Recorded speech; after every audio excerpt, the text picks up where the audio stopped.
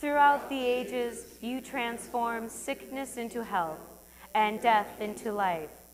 Open us to the power of your presence and make us a people ready to proclaim your promises to the whole world. Through Jesus Christ, our healer and Lord. Amen. You may be seated.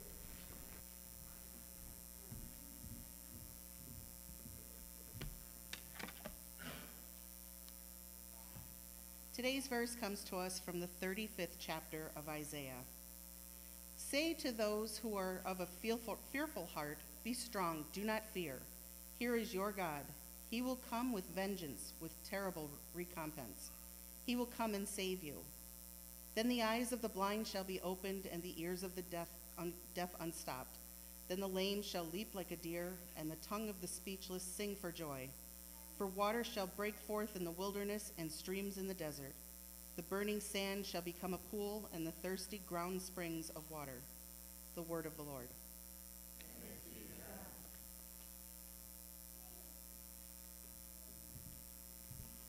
Please rise as you're able for the gospel acclamation.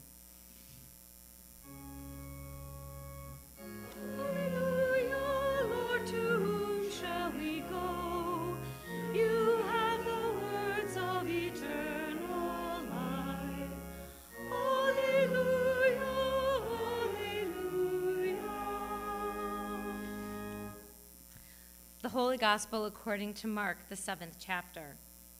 Glory to you, O Lord. Jesus set out and went away to the region of Tyre. He entered a house and did not want anyone to know he was there, yet he could not escape notice. But a woman whose little daughter had an unclean spirit immediately heard about him, and she came and bowed down at his feet. Now the woman was a Gentile of Syrophoenician origin. She begged him to cast out the demon out of her daughter. He said to her, "Let the children be fed first, for it is not fair to take the children's food and throw it to the dogs." But she answered him, "Sir, even the dogs under the table eat the children's crumbs." Then he said to her, "For saying that, you may go. The demon has left your daughter." So she went home and found the child lying on the bed, and the demon was gone. Then he returned from the region of Tyre and went by way of Sidon towards the Sea of Galilee, in the region of the Decapolis. They brought to him a deaf man who had an impediment in his speech, and they begged him to lay his hands on him. He took him aside in private, away from the crowd, and he put his fingers into his ears, and he spat and touched his tongue. Then, looking up to heaven, he sighed and he said to him, "Ephphatha," that is, "be opened." And immediately his ears were opened and his tongue was released, and he spoke plainly. Then Jesus ordered them to tell no one. But the more he ordered them, the more zealously they proclaimed it. They were astounded beyond measure, saying, "He has done everything well. He even makes the deaf to hear and the mute to speak." The Gospel of the Lord. Praise to you, O Christ. Please be seated.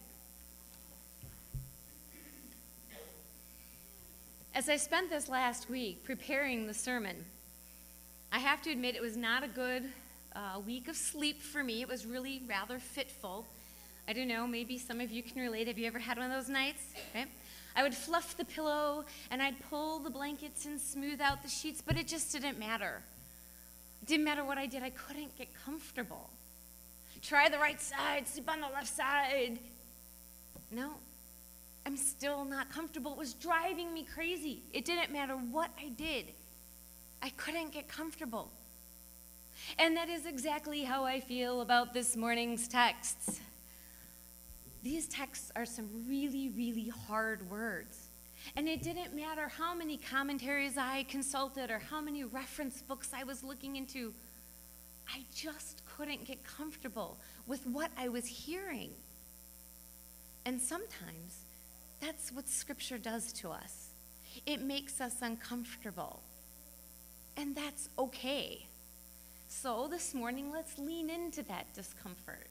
Maybe let's be open to what that's trying to tell us. So what makes us uncomfortable this morning? It's Jesus' encounter with this Syrophoenician woman. And now can we stop right there? We have a Syrophoenician woman. Who is she? She's a stranger. What's her name? What do we know about her? Okay? When we encounter a stranger, sometimes we resort to labels to identify them. This Syrophoenician woman, she's labeled by her gender and her ethnicity. She is a woman. She is a foreigner. She is a Gentile. She is an other. When we encounter others or strangers, we do use labels. Sometimes we get squeamish and we don't want to get too close, so we don't really want to know their name. And sometimes that limits their humanity to us when we don't name them. But this unnamed foreign Gentile woman, she is important. She is so important. We know this because her story got recorded in the gospel. So we know we need to pay attention to her. This woman comes to Jesus and she's begging. She's beseeching him on behalf of her daughter. Please, Jesus, release my daughter from this evil demon. And then here's the uncomfortable part. Jesus' response. It's not fair to take the children's food and throw it to the dogs. Ouch. I mean, I spent a long time trying to get comfortable with that, and you just can't. It is as harsh as it sounds. Jesus just refused to help her daughter, and Jesus just called this woman a little dog. This response is so unexpected. Scholars and theologians have endlessly debated what could possibly be his intent. So some will say, no, he didn't really mean it. He was just testing this woman. But others will say, oh, well, we believe in an incarnate Christ, right? Jesus is fully divine, but he's also fully human, so maybe he's just having a human moment. And it doesn't really matter how we parse this response. What matters is that we feel we need to because it makes us so incredibly uncomfortable. My Jesus wouldn't refuse to heal this woman's daughter. My Jesus would never call somebody a name. And yet there it is. But the encounter doesn't end there.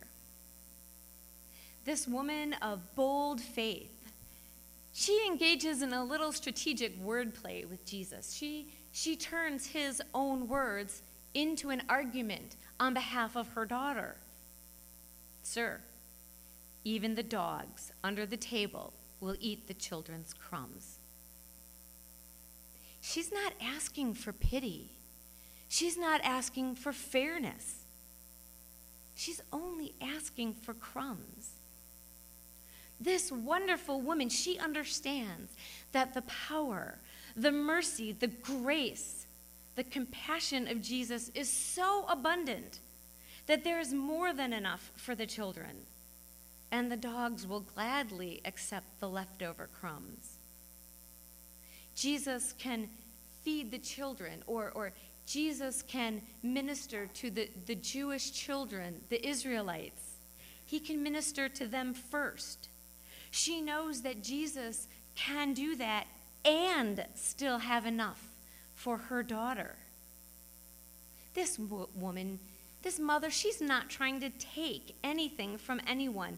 She is content with letting everybody else be fed first. She believes that Jesus can give to all the children and there will still be enough for her daughter. And not only that, but she knows her daughter needs only a crumb. So after hearing this argument, Jesus grants the woman's request. He heals her daughter, just as he was asked. How do we respond when we encounter the people who are the others among us? Do we label them? Put them in boxes or categories? Do we react with hostility or call names? Do we respond in fear? Because we're afraid that maybe they will take something away from us and there might not be enough for them and us. As we read the headlines and we watch the news lately, we see there are so many people struggling to figure out, how do we deal with each other? How do we deal with people who are others, who are coming into our country and our lives? We see the people acting, and they're acting out of fear, and that makes us all uncomfortable. But at least we know that that response is human, and it is nothing new. When we hear today's text, we're shocked. We're shocked by Jesus calling this woman a little dog. Now, at the time when the gospel was written, Jesus' disciples probably wouldn't have even remarked on that. But they would have been absolutely astounded that their Jewish Messiah was willing to heal the daughter of a foreign Gentile woman. That's what they would have found scandalous. So we find that we're shocked and we are uncomfortable with Jesus' initial response to the woman, but Jesus doesn't end the encounter there. He goes on to set the example of how we should treat people with whom we may disagree, or people we may have labeled or judged too quickly or too harshly.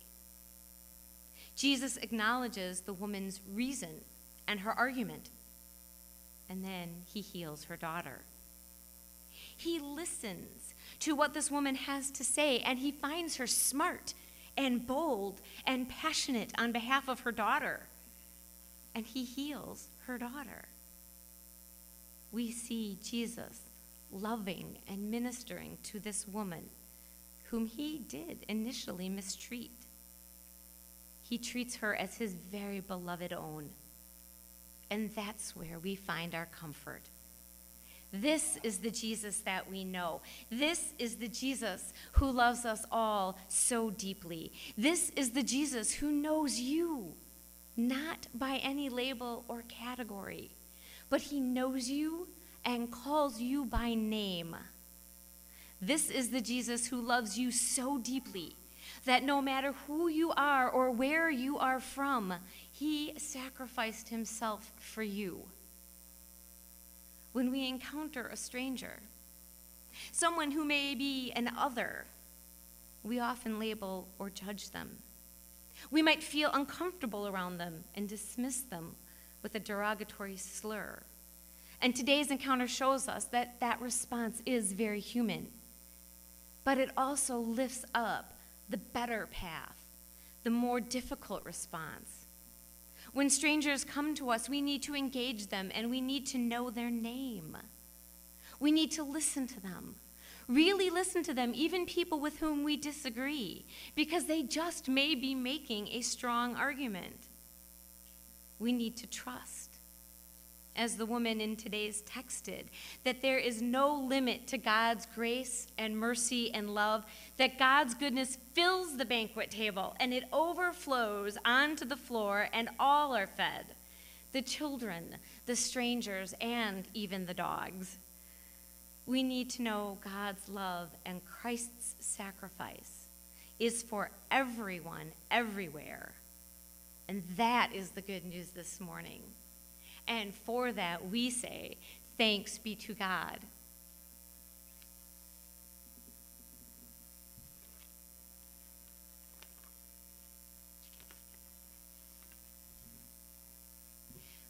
Please rise as you're able for our hymn of the day, number 722.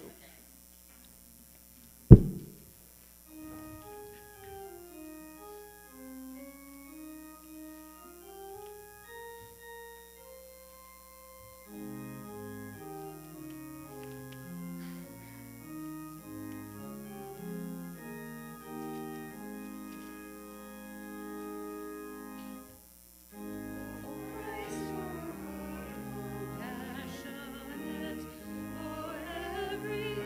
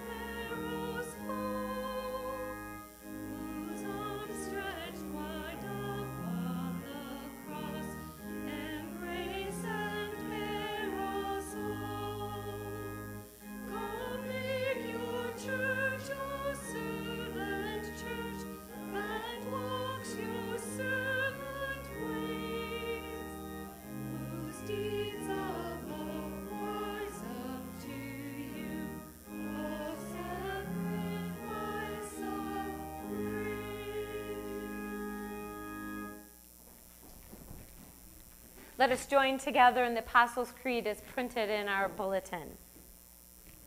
I believe in God, the Father Almighty, creator of heaven and earth. I believe in Jesus Christ, God's only Son, our Lord, who was conceived by the Holy Spirit, born of the Virgin Mary, suffered under Pontius Pilate, was crucified, died, and was buried. He descended into the pit. On the third day he rose again. He ascended into heaven, and he is seated at the right hand of the Father. And he will come to judge the living and the dead. I believe in the Holy Spirit, the Holy Catholic Church, the communion of saints, the forgiveness of sins, the resurrection of the body, and the life everlasting. Amen.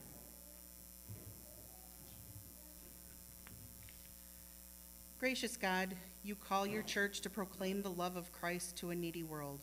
Embolden us to be your risen body by welcoming strangers and serving our neighbors. Lord, in your mercy, hear our prayer. Creative God, small sprouts and tall trees proclaim your majesty. Give us clear eyes to see nature's beauty and wise minds to protect our home, this earth from misuse and harm. Lord, in your mercy, hear our prayer. Sovereign God, you draw order from chaos.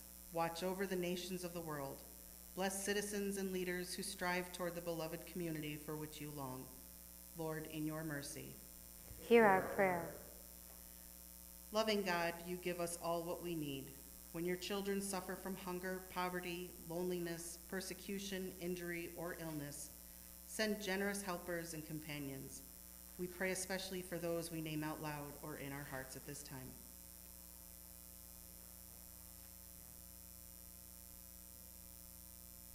Lord, in your mercy, hear our prayer. Welcoming God, you set a table for us. Embolden this congregation to seek new ways of inviting others to the feast of all creation. Lord, in your mercy, hear our prayer. You bless us with throngs of saints who witness to your compassion. With gratitude, we recall the lives and deeds of those who proclaim loving kindness to a needy world. Lord, in your mercy, hear our prayer. Into your wide embrace, gracious God, we commend all for whom we pray, trusting in your boundless mercy through Jesus Christ, our Redeemer. Amen. Now may the peace of Christ be with you always. And also with you. Let us share that peace with one another.